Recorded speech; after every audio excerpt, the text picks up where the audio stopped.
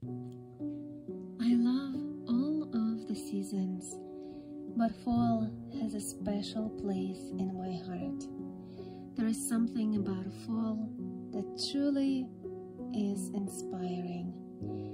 I get really excited about the change of the season, and I wish it would last longer. My peppers are finally ripening, and the colors are astonishing. This fish pepper is a star. It's the only striped pepper I had so far. Even the leaves are gorgeous. And in fall, leaves are changing colors on all of the plants around. Fall welcomes pumpkins, apples, and cozy spices like cinnamon, nutmeg, and cloves. Given my love for all of these things, no wonder I love fall so much. In the past couple of days, I harvested a lot of peppers, hot and sweet, and will be dehydrating them to make my own pepper spice. Just look at this wonderful and colorful mix. It cheers me up knowing that I grew all of that myself, and I started all of them from seed because they are quite rare varieties, and even if I wanted, I wouldn't be able to purchase seedlings from any nursery around. Starting peppers from seed takes a lot of time and patience, but it's so worth it. And in moments like this, looking at trees full of peppers, I appreciate the efforts I put earlier in the season. Because usually by the end of summer and beginning of fall, we all get a garden burnout. And we skip on waterings because we're tired from the long, hot summer days. But please make sure to stop and reflect on everything you've done so far and allow yourself to slow down now and enjoy what fall season brings. What I like to do in the beginning of the cooler fall days is to make mulled apple cider. Not only it is delicious, but also makes my whole house smell so good, just like fall. I use my favorite spices, anise star, cinnamon, cardamom, allspice and cloves, plus some slices of orange and apple.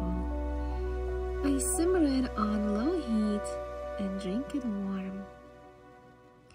One of my discoveries this past season was this variety of patty pan squash, which can be enjoyed in many different recipes, but my favorite way is to stuff them. So first I scoop out the seeds of my patty pan squash and make sure to save the top. It will serve as a lid of our dish. Next, I saute my chopped onions with some garlic. Then I add in chopped mushrooms and cook them until done. Then I add seasonings and let them cool a bit before I mix with some ricotta cheese. Also, I add a bit of parsley for flavor. Then I stuff my squashes and I roast them in the oven at 375 degrees for about 45 minutes. I also added some Brussels sprouts for company. I like how they caramelize and get crispy. Creamy ricotta with some umami mushrooms and sweet Brussels sprouts make this dish delicious fall dinner. Next, I will make a traditional Persian dish called korma sabzi.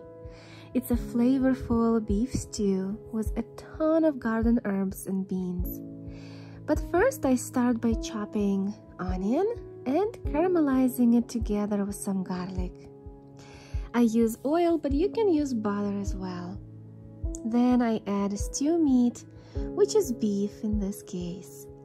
I let it fry a little and then add salt and seasonings called advieh. I have a recipe for it on my channel and will post the link in the card above and in the description box below. I also add broth, cover it and cook until soft for about an hour. In the meantime, I go outside to collect some herbs. In this dish, parsley, cilantro, leeks, green onions, spinach, and fenugreek are used. I use a combination of fresh herbs and dry. You also need Persian dry limes. I soak them in hot water, same as dry herb mix, to rehydrate. Then I wash and chop my fresh herbs, and they smell so good. After meat is cooked, I add both dry and fresh herbs and those limes and cook it together for another hour. The flavors will marry together and the meat will start falling apart, which is perfect for the stew. In the end, I add cooked red kidney beans and serve it with white rice. Now that I made my husband's favorite dish from Iran, let's do some Ukrainian cooking. Borscht, which is a hearty soup with a lot of garden vegetables. It can be made with either pork or beef. I'll do mine with beef. And I start by browning some onions and garlic again. Add meat, cook it for a little, then add salt and pepper, broth, and let it cook until soft for about an hour. In the meantime, I shred cooked beets, chop some cabbage, slice carrots and potatoes. And I like to squeeze one lime on the beets so the flavor stands out. Beets are sweet, so the acidity of lime helps it. After meat gets soft, first I add carrots because they take longest to cook. And in 10 minutes I add potatoes, and when both of them are soft, I add the rest of the ingredients, beets, cabbage, and in the end, I add beans and some chopped parsley. You can also use dill. You can serve it with a generous spoon of sour cream.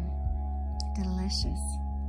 Another hearty soup I enjoy in the fall is broccoli cheddar. I didn't film how I was cooking it, but it's pretty simple and much easier than other dishes.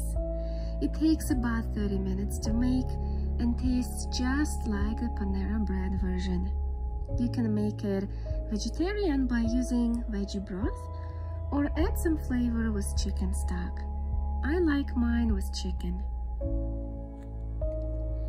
In the fall, I make a lot of soups and stews because they warm up my body and soul. They make the house smell good and inviting. How about you? What recipes do you make in the fall? Please share with me in the comments below. And what other activities do you like to do this season? I like to go for a walk in the woods and see how fall is settling down. Collect some leaves and acorns for my art projects and just enjoy the nature. It is so therapeutic. Thank you so much for staying with me. Soon I'll make another vlog style video about fall baking. Stay tuned.